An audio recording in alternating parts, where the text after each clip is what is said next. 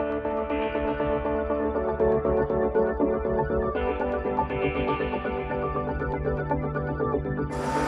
we want to work with end of row. With end of row, what we're going to do is I'm ready to program. I've got everything set up. I'm comfortable. I like to do it with the implement down and in the ground. So to program it, what I've got is I've got this bottom button with the little red on it. I'm going to activate it. When I do that, I got an orange dot. I got a gray dot in here. It just tells me that the system is ready to program. So everything is ready. Now by doing the programming on the unit, the same procedure would hold true for a Magnum, a Stagger. If I'm dealing with mid-range tractors, Pumas, I have to hit the step switch before I start my sequence. So I got to think to myself, I can do it either dynamically or statically. So when I get to the headland, what am I going to do? Well, maybe the first thing I'm going to do is I'm going to raise this implement, then I'm going to raise my hitch, then I'm going to raise this unit, and when everything gets up and I'm back, I'm going to hit the step switch. By hitting the step switch, I've placed a pause in the unit, and that's allowing me to make up time. I could do everything in one complete turn, but this way I've got some time lapse so that I can adjust my sequence. Now when I'm getting ready to go back in, one of the nice features we can do on our tractors is we can engage guidance by using the step switch.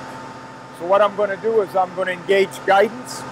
When I engage the guidance scene, then I'm going to lower a remote valve, I'm going to lower the hitch and the other remote valve. And if I pause in here, I can adjust the time length that I've got. I'll try to do it relatively quick. So I'm coming off of the step switch, I'm doing guidance, I'm lowering the remote valve, I'm lowering the hitch, I'm lowering the other remote valve, and what I've got to do is let the implement get all the way down. Once it's down, I hit the same button, and this is going to save that sequence. That sequence will pop up, and it's saved as sequence 005. What I would suggest, if you don't have a Pro 700, that's the sequence that's on the tractor and it's ready to use. If you have a Pro 700, I would suggest that you go back, go to end of row, and go to sequence 5 and edit name. I believe that you should call that by possibly use the operator's name. So I would delete that, and in my case, I would call it Roger and enter. That becomes my sequence for that implement. And now I can download that sequence, and it should come back that it's successfully saved.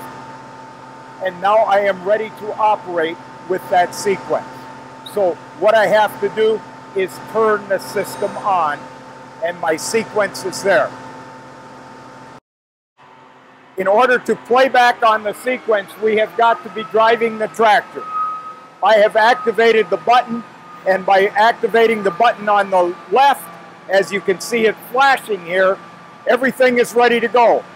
So now when I get to the headland, all I do is hit the button, and at that point, my hitch comes up, my remote valves are activated, and everything comes up, and the unit goes to pause. I turn around, I hit the button, my guidance will activate for myself, the hitch will come down, both of my remotes will be activated, and the system is ready to go for me going through the field.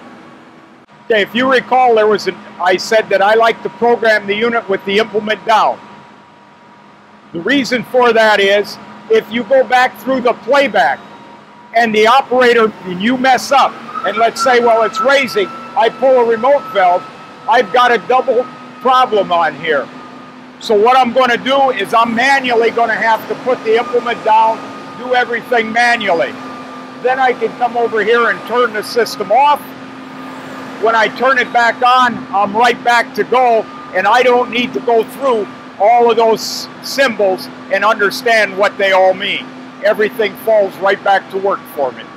If there's a fence row or a waterway in the middle of the field, maybe as I go through that waterway, I want to raise this implement. so I can manually raise it, go through the waterway, and then I can lower it, and I still have got my end of flow function active for myself.